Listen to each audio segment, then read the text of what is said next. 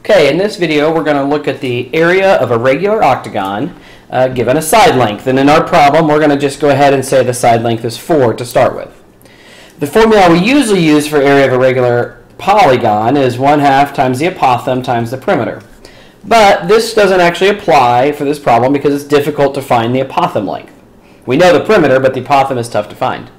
So instead, what we're going to do is we're going to get a little creative and draw in a couple of diagonals that create three shapes, all of which we can find the area of. The top and the bottom are trapezoids, and then you have a rectangle that's in the middle.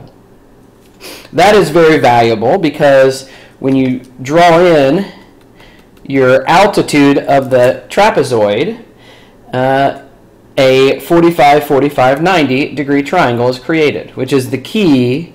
That 45, 45, 90 degree triangle is the key to us being able to solve this problem. Without that triangle, we wouldn't be able to do this.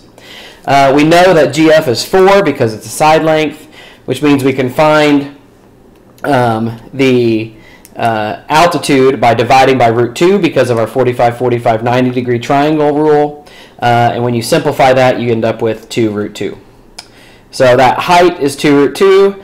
The other side of the triangle is 2 √2, which is valuable because when you draw in that height, you create a rectangle. And then for the same argument, we can find out that that's 2 √2 on the other side. Now we know all the information we need to find the area of this trapezoid. Remember, the area of a trapezoid is just 1/2. The height, which in our case is 2 √2. And then the sum of the bases is 4 plus 4. Those the two opposite sides of that middle rectangle, and then plus 4 √2. If we go through and simplify, this was 8. 1/2 times 2 √2 is √2, so you end up with 8 √2, and 4 √2 times √2 is just 8. So that trapezoid is 8 √2 plus 8. The trapezoid on the bottom is identical, so if we multiply that by 2, we end up with 16 √2 plus 16. Now the nice thing is, the area of the rectangle is easily derivable based on the information we just had, because the base of the trapezoid is equal to the base of the rectangle, and then the height of the rectangle, DC, is just 4 because it's a side length. So you just do 4 times 4 plus 4 √2, which equals 16 plus 16 √2.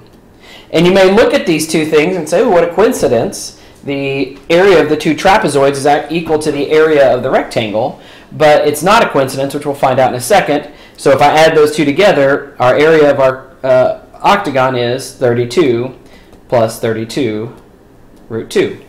Pretty easy problem to do once you draw in the correct diagonals and then look at the height of that trapezoid. All right, so let's try to generalize this and create a general formula for the area of an octagon. We're going to do the exact same thing we just did, draw in those two diagonals. We're going to continue to use, I'm going to use x as a side length. And then the procedure is exactly the same. Divide both sides by √2, and so you have x over √2, which equals x √2 over 2 when you simplify it. So our height here is x √2 over 2, and this length over here is x √2 over 2. Using the same principles, we can draw in the little rectangle, and this is going to be x because those opposite sides of a rectangle are congruent. And then we know that this length is x √2 over 2 as well. And the really nice thing is when you add up this plus this, the denominators, if you add up two things over 2 that are identical, then the denominator just goes away.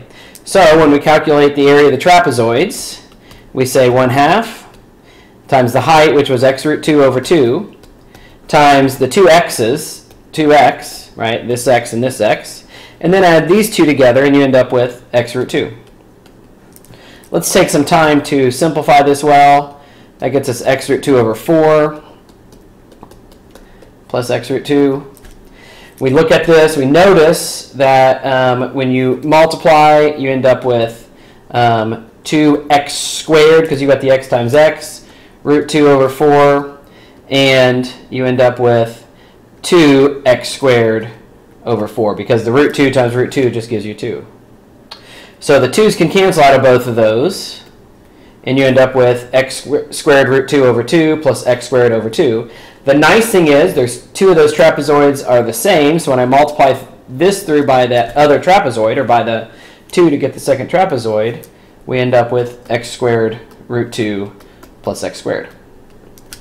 Finally, we look at the area of the rectangle. The rectangle we've already calculated. Again, it's just this minus one of those x's. So it's going to be the side length x times x plus x root 2. That's what these three added together are, which gives us the exact same thing. I told you that we would prove to you that the area of the rectangle is the same as the area of the two trapezoids. So our formula becomes 2x squared plus 2x squared root 2, where x is a side length. A very nice and simple formula that's easy to remember on how to find the area of a regular octagon.